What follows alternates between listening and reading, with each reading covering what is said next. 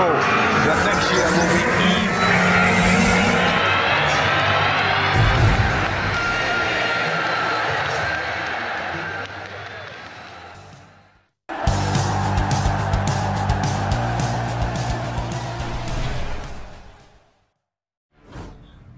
Frenkie de Jong to Manchester United is shocking.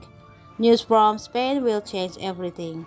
News from Spain this morning that Barcelona financial problems have reached crisis proportion will be music Manchester United wins years.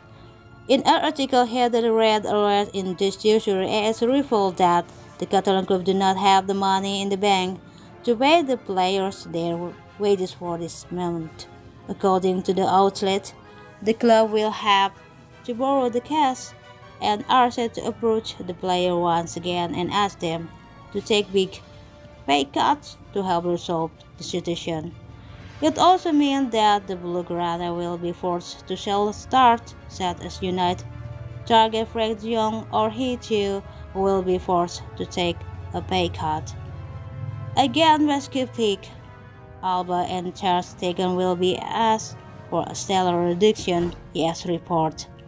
Treasury reporters reduction is taken for granted is renewal, and it would only be considered for Frenkie de Jong and Lenglet if they stay at the club, because in fact they are on the market.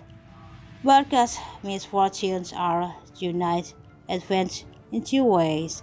First, it puts pressure on the club to sell the young urgently, which strengthens United, and is a negotiation where the two sides are currently £22.4 million apart in the evolution of the player.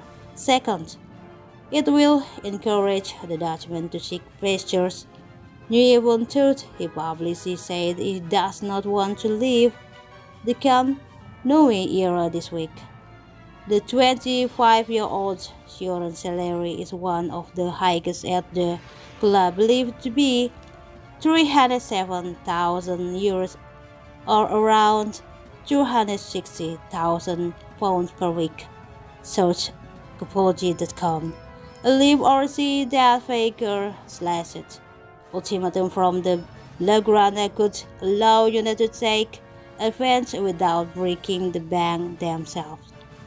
Another former United target, Ousmane Dembele, is also set to leave the club at the end of the month as his contract expires, reportedly earning €384,000 or £397,000 per week. Dembele was asked to take a pay cut to get a new deal and refused.